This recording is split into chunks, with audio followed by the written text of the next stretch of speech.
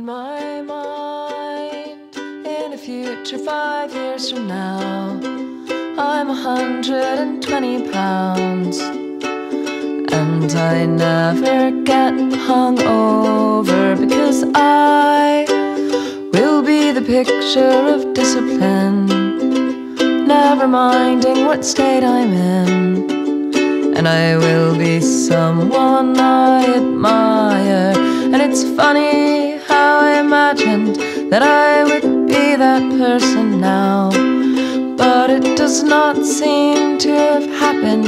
Maybe I've just forgotten how to see that I'm not exactly the person that I thought I'd be.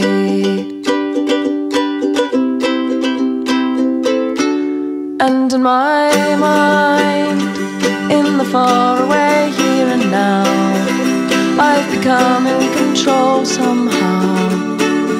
And I never lose my wallet because I will be the picture of discipline, never fucking up anything.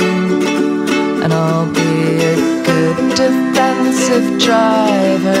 And it's funny how I imagined that I would be that person now, but it does not seem to have happened. Maybe I've just forgotten how to see that I'll never be the person that I thought I'd be.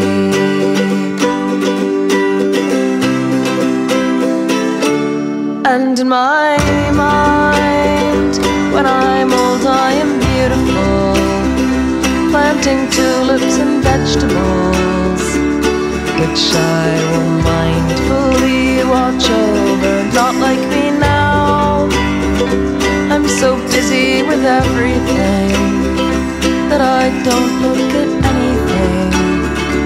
But I'm sure I'll look when I'm older. And it's funny how I imagine that I could be that person now. But that's not what I want. If that's what I wanted, then I'd be giving up somehow. How strange to see that I don't want to be the person that I want to be.